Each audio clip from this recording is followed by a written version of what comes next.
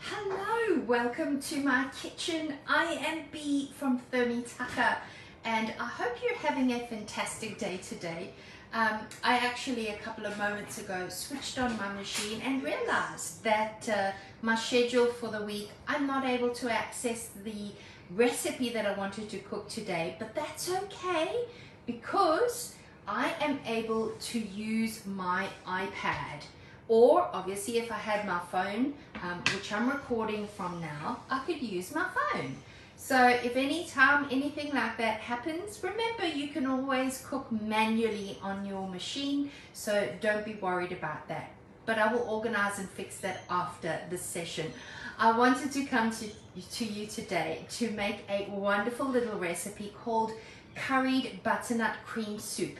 I am doing a little twist on this one, and I'll walk you through the process, but this is basically a simple soup that you can set up for 4 portions, and it can be done literally in 20 minutes.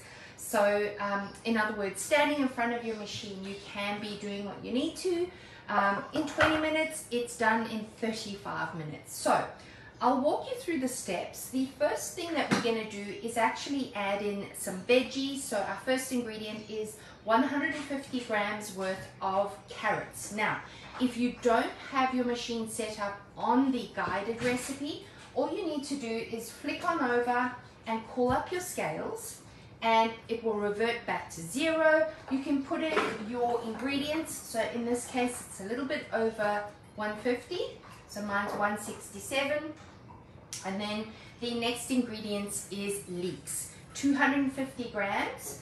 And just a little guide for you, this little silver dial on the side, that's roughly the size that you want to cut any ingredient that you are processing in your machine. So that's 250, mine is 236, but that's okay. So we place those two in, and then we're going to add in 1 tablespoon of curry powder.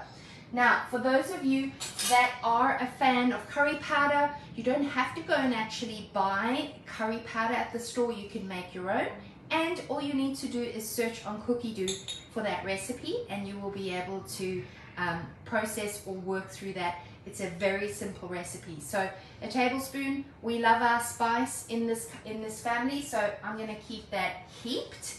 And then the next ingredient is just basically your oil. So that was the carrot, the leek, the curry powder, and 50 grams worth of olive oil or any oil that you have. So pour that in. And if you want to go a little bit less or lighter than that, you are more than welcome to. All right, so then just push X, that will remove the scales off of your machine. And then what you want to do is revert back to your driving screen, those 3 dots or the 3 circles.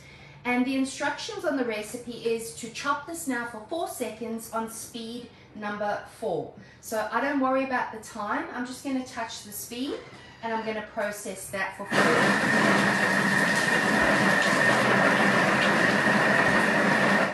All right, so 4 seconds. Then it said scrape that down, and then that will cook for 5 minutes. So I just wanted to show you.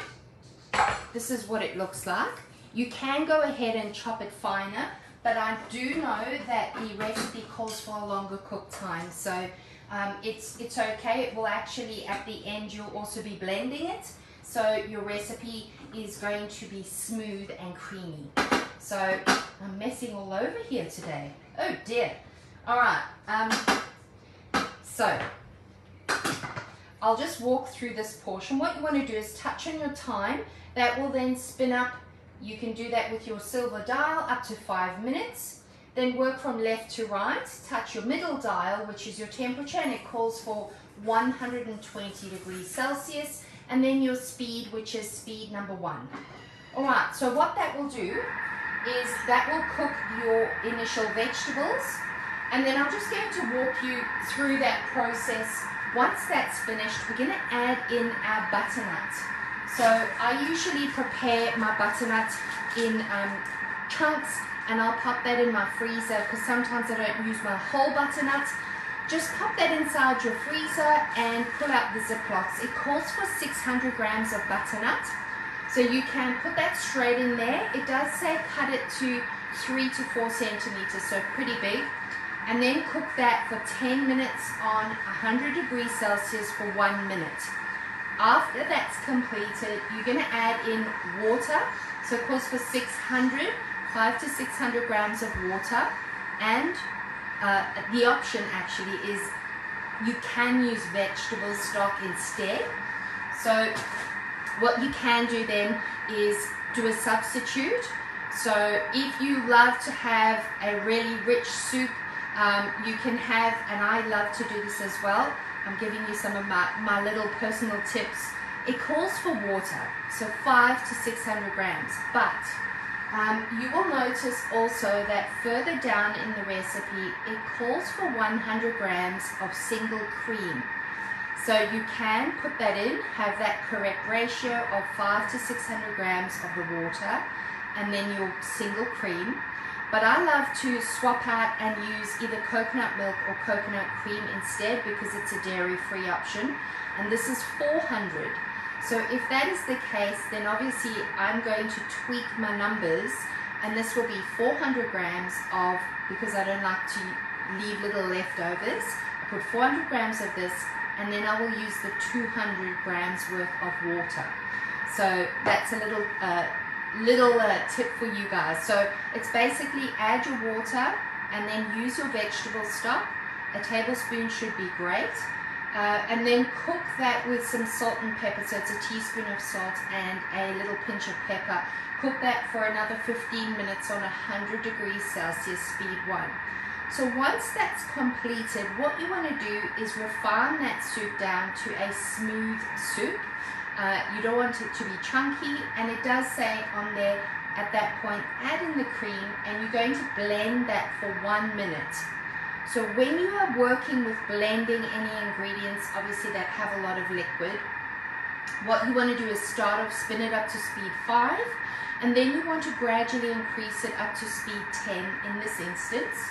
It says do that gradually, and that will then obviously result in a very smooth soup. So it does say to serve this with some garnished croutons.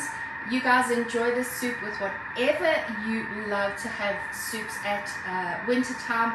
I know for me growing up, I used to absolutely love croutons that had garlic and were fried with butter. That always reminds me of my grandmother. But obviously in this instance, we are not having that. But let me know in the comment section below what you and your family love to have with your soup on soup night. So I would love to find out. But that's it from me today. A lovely simple little recipe. As I said, it is curry butternut cream soup with a little tweak in there to make it dairy free.